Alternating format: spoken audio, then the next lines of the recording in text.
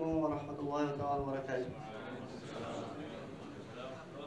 Just to hold up the exemplary personalities, in 1998-97, at Darul Uloom Zakaria, we had Ustad Qari Qasim Dawud Sheri, and he also, when we used to read to him, and we see Sheikh is busy sleeping.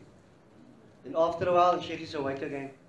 SubhanAllah, there must be some wisdom in this. Because you look at many great ulama, when they start reaching a certain age, while they're teaching, they doze off and they just wake up again. So maybe it's some form of battery recharge, inshallah. Allah knows best. Allah grant us wisdom, inshallah ta'ala. I will give a very short history of the Holy Quran in South Africa, inshallah.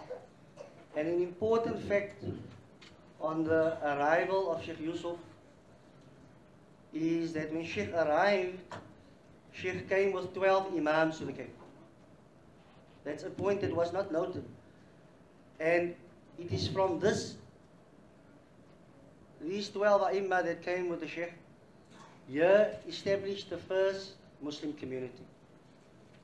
And we find that from the coming of Sheikh, there was an Imam Abdul Basi Sultaniyah, but he is better known as the Rajah of Tambora. The Rajah of Tambora. And this Imam, he was actually brought to the Cape chained. So he was tied up in chains. And he was then housed in the castle in Cape Town, which we usually go for sightseeing. This is where they held the slaves. So this Imam was taken there, and this was where he was housed. However, through the intervention of Sheikh Yusuf of Makassar, the Imam was then allowed, so he was removed from the castle, and he was housed in Stellenbosch. But though he was housed in Stellenbosch in isolation, Imam Abdul Basi then wrote the Quran from memory. But this very Quran that the Raja of Tambora wrote, after he wrote it, it was a gift. And he gave it as a gift to the governor, Simon van der Stel. But to note, if we've done history earlier, there was the Voortrekker leader, Piet Retief. And Piet Retief is a direct descendant of Raja of Tambora. And after Raja of Tambora, we look and we actually reach, because that was in 1697. That was 3 years after the coming of Sheikh Yusuf in 1694. And 1697, this is when Raja of Tambora wrote the first handwritten Quran. Century later, in 1792, in the release of Imam Abdullah ibn Qadi, which is known as Tuan Guru. Tuan Guru then set up the first madrasa, which was in Dorp Street in Cape Town.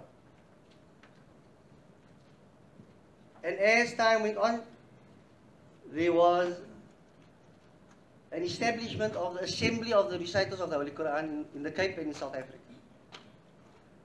And there was also an Imam Muawiyah. And there was many Hufaz, but Imam Muawiyah was the first Imam of a masjid who was Hafid. And later Jamaatul Muslimin, still holding on that same legacy of the assembly of the Holy Quran. In South Africa came a Sheikh Salih Abadi. Now the father of Sheikh Salih Abadi was Muhammad Sulaiman Abadi. And Muhammad Sulaiman Abadi was the first Saudi Arabian who settled in Cape Town.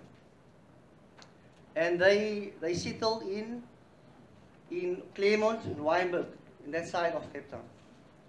But on Sheikh Salih Abadi's return from Saudi Arabia in 1938, on his immediate return from Saudi Arabia in 1938, Sheikh Salih Abadi established the official Hafid institution, Quran recitation institution in Cape Town in South Africa, year 1938.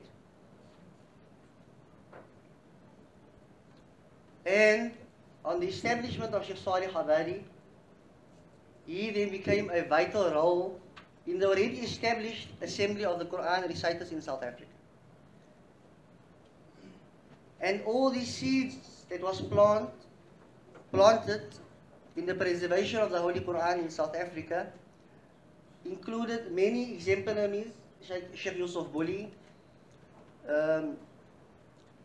which up to date we find the Muslim Judicial Council, Department of Quranic Affairs, and we still have many living amongst us, Sheikh Ihsan Davids, which many of us, our asanid, goes through Sheikh Tulbagh. There's a unique feature of Sheikh Ihsan Davids. The Sheikh Ihsan Davids, who still resides in Surrey Estate, is the first Cape Townian to attain and graduate from Al-Azhar in the Ashara Qiraat, in the 10 different modes of the recitation of the Holy Quran. And we move on and we look at the printing of the Quran.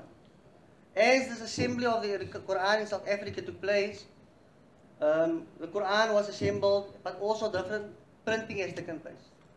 However, the first Quran that was initially imported to South Africa was imported from India. But as time went on, Mears Farm in Cape Town, they started printing their own sets of Qurans as well. Mears Farm in and Johannesburg. There was Mears in Cape Town. So after them, a very well-known printing company, Campress, they in Athlone, Cape Town, they then started printing Qurans as well. And after Campress, two of our shuyukh, Sheikh Shaukat Ali and Sheikh Ridwan Ismail, they then printed the very famous colored-coded Quran. And for some time, that was the most famous Quran read in South Africa until later and until up till today.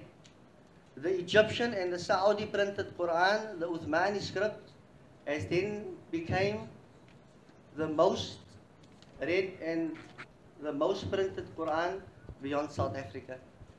And inshallah ta'ala, that closes a very brief and short history of the Quran in South Africa.